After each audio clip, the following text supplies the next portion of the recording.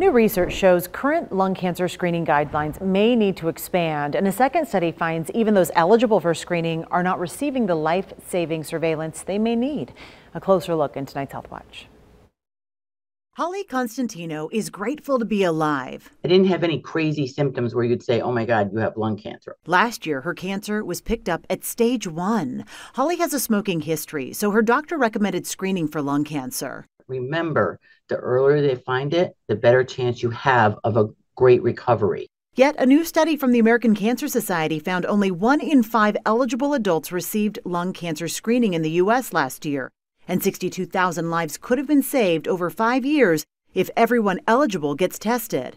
Screening for lung cancer with low-dose CT annually is effective in reducing your risk for dying from cancer.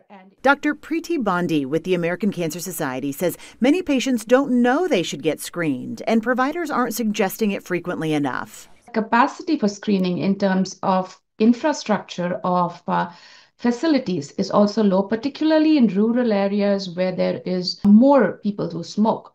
A second study, this one from Northwestern Medicine, shows that many lung cancer cases are missed because current screening guidelines exclude many patients. Looking at nearly 1,000 lung cancer patients, researchers found only 35% would have qualified for screening. Annual screening is currently recommended for adults 50 to 80 years old with a 20-pack year smoking history and currently smoke or have quit within the past 15 years. Researchers are calling to expand screening to adults as young as 40. They should scream it from the rooftops because it's saving lives. It's like totally saving lives. Saved my life. Holly had surgery to remove half her left lung and has been cancer-free for more than a year.